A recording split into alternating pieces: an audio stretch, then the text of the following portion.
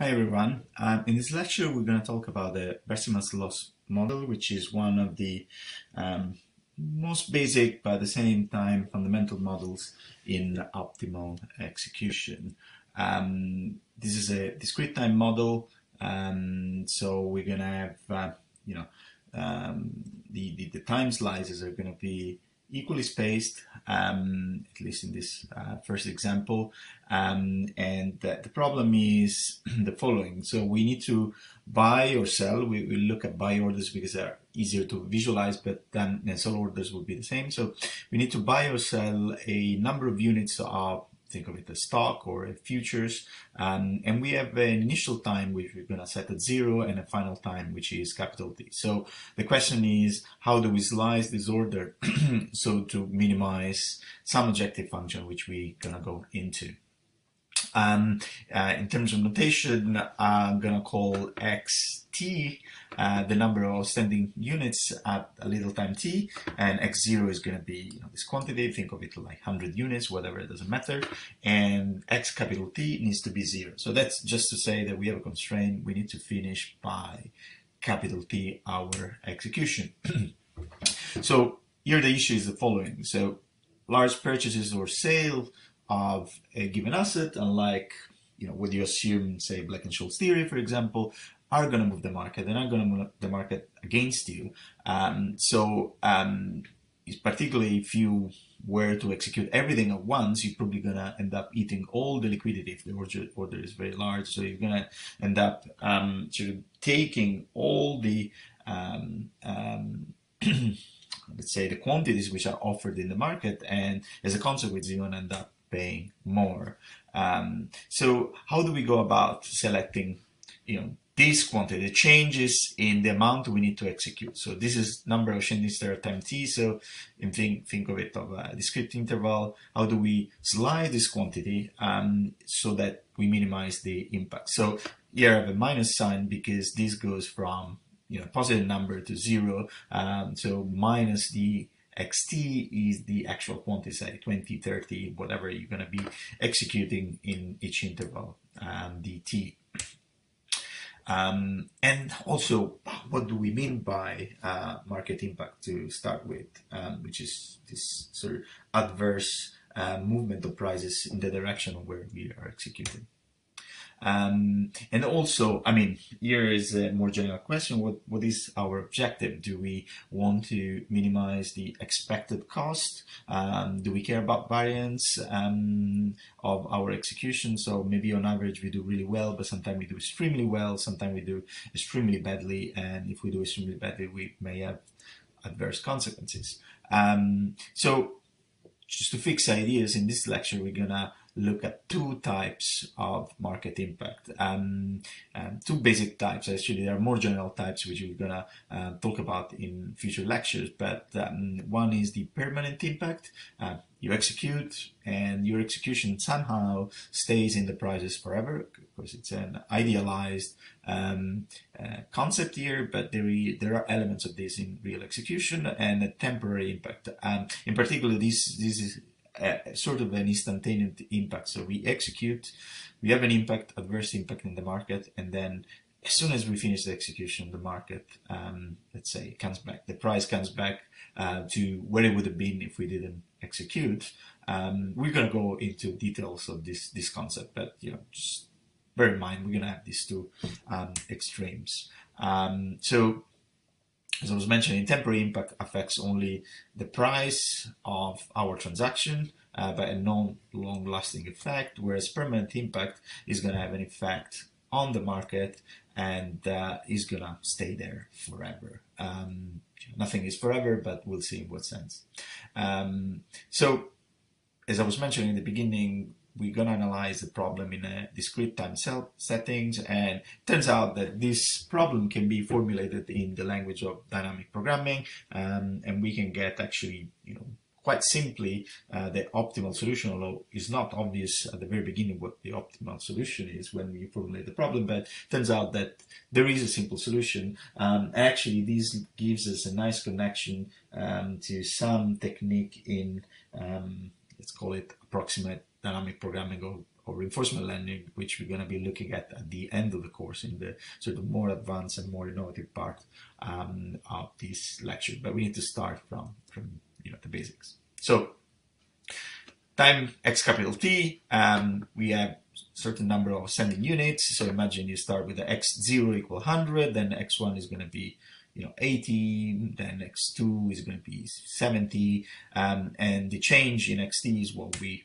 want to solve for, or equivalent we want to solve on what's the optimal amount outstanding we need to have at any point in time, knowing that by the time we get to capital T, we need to be at 0. Okay. So these are the constraints I was mentioning before. For notational convenience, we are gonna denote by dvt the number of units which are going to be executed at any point in time. So we start at time 0 and we actually finish at time t, capital T minus 1, and dvt, hence the interval, and dvt, as you can see, is simply the change between what we had to execute at the previous time minus the amount left to execute at the following time with the minus sign in front, because this is sort of this decreasing function, and dvt is going to be a sort of positive quantity in this sense. So we start very simple with a model of permanent impact. So each execution we're going to have an impact which is going to last forever.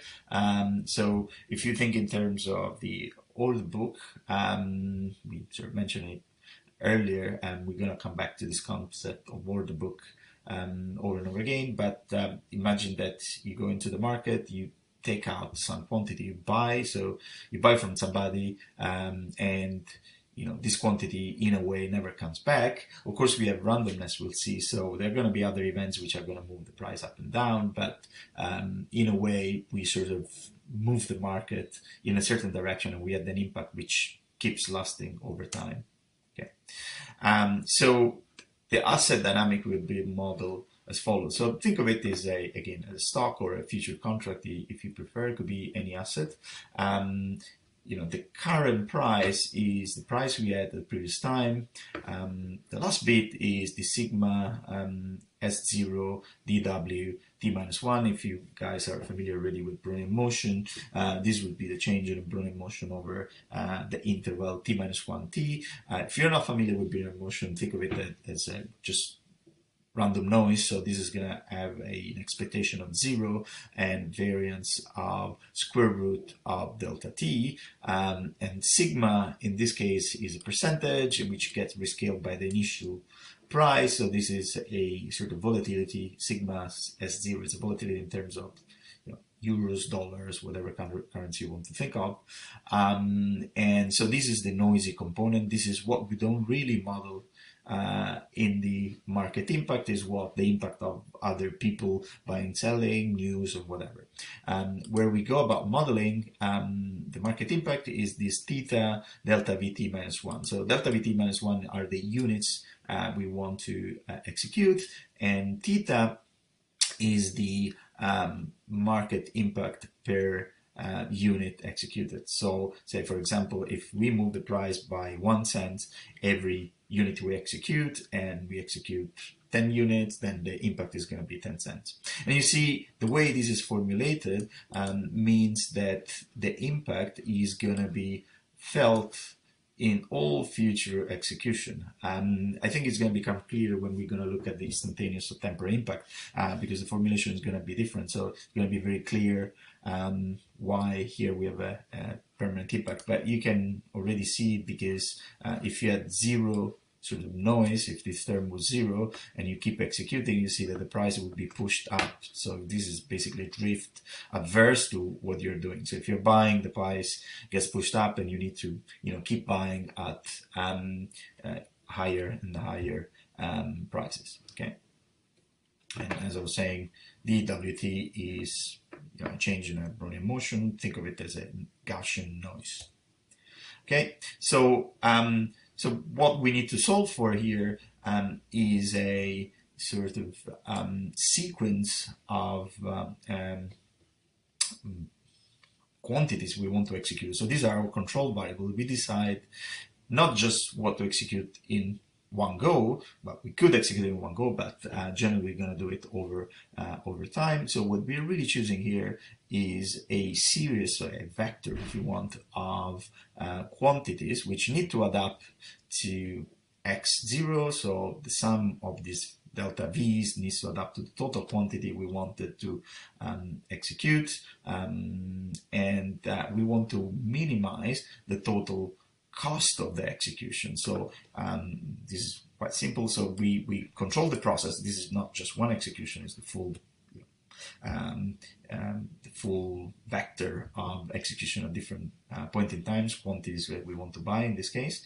And here is the cost of execution. So each time t, we decide to buy a certain number of units, 3, 4, 100, 1 million, and this is the price we pay. So you can think of it as we make our decision at time t, imagine time 0, and we get revealed what the price is at time 1. We cannot do anything in between. It's a discrete time process, and this price is going to be affected by our execution in a sort of deterministic way, but there is also a random component here which comes from the market. I think we'll take a little break here, and we'll continue on the next lecture.